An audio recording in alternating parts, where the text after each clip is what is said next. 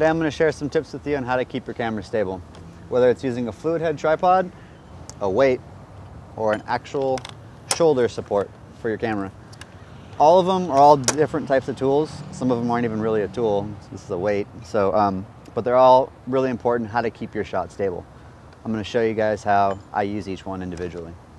So the first tool I'm going to talk about is my tripod. I use it 95% of the time, probably more than that actually.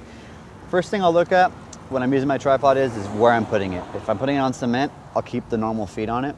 If I'm putting it in dirt, I usually take the feet off, and there's little spikes that are on the bottom of your tripod. It helps the tripod to get grounded and stay really stable. That's my main concern, is to make sure the tripod is stable. Often I use a spreader, and if you don't have a spreader, it doesn't matter. I just try and get my tripod legs to be as wide as possible. To me, the wider it gets, the more stable it is, and then you're actually able to move and think more about your shot. So wherever your shot begins and wherever your shot ends, you'll have more room to move around within the actual legs of the tripod. So now that you got your tripod all set up, the first thing I'll do is I'll practice the shot without the skater even in it. I want to figure out where the in point is and the out point is. Next, I know it sounds kind of obvious, but the next thing I'll do is I'm going to imagine where I'm going to be at the end of the shot. I don't want to get in the way of the tripod doing what it's supposed to be doing, which is keeping the shot smooth. 9 times out of 10 when I'm using my tripod, I'm zooming. I like to keep it really basic. So what I do is my right hand's controlling the handle and my left hand is zooming on the zoom wheel. Some people like to get their hand underneath the handle and use the zoom rockers. I find that is too ergonomically wrong. And you could kind of get tangled up in there. So for me, what works out best is left hand on the zoom ring, right hand just controlling the camera, making sure I'm getting really smooth pans. Also, when using your tripod, you're going to want to make sure to turn the steady shot off. Whether it's called OIS, IS, VC, no matter if it's on your lens or in your camera, make sure to turn the stabilization off. It'll turn your shots into real jerky movements, and it'll totally not make sense why you're actually using a tripod. In example 1, the steady shot is turned on and the camera is overcompensating.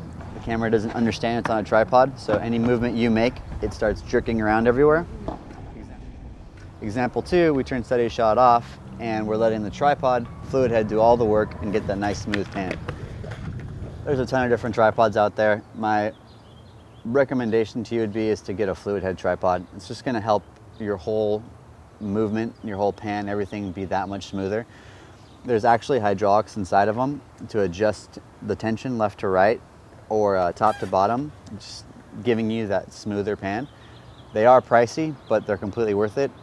It'll up the value of your production and it'll just help you feel a little bit more professional. So filming skating is really sporadic and the situation's always changing.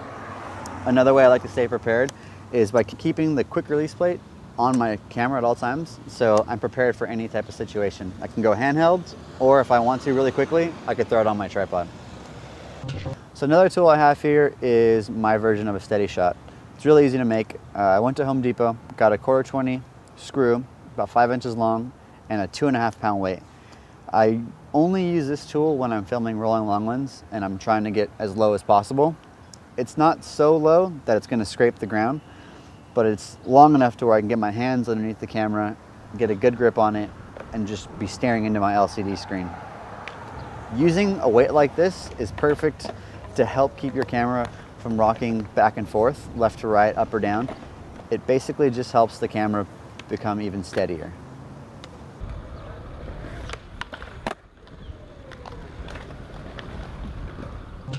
When I'm filming rolling long lens and I'm not filming low to the ground, I'm filming a little bit higher, I'll often use the bracket system that comes with the rails if you have the fisheye. It has a shoulder mount or shoulder support. Kind of put that right there on my shoulder, open the LCD screen, and basically just try and make it as steady as possible.